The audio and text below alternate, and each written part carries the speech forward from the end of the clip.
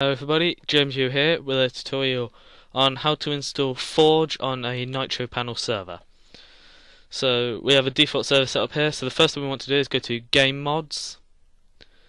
We want to go to Forge here, and then we want to choose either 1.6.4 or 1.7.2. I'm going to use 1.6.4 for Forge. We'll click Install MCPC 1.6.4, click that, and then we'll go to then it brings up this saying, are you sure you want to do this? Click yes because we want to do it. It will process it, so it'll install it for you, and then it's successfully installed. So we can go to File Manager and see that it's changed it to MCPC Plus, which is the server-side version of Forge, where you can have plugins as well. So now what we want to do is just hit restart on our server. It will create all the necessary folders and files. So just fully install Forge. Just wait for that to go. So it's stopping service. So now that's done, we can go to File Manager.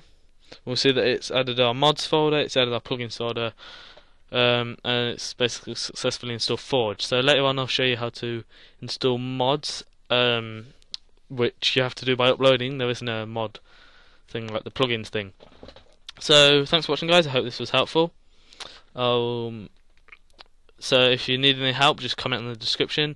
Be sure to like and subscribe and tell your friends about this video if you thought it was helpful, or if you know anybody else who's trying to set up a server. Thanks, bye.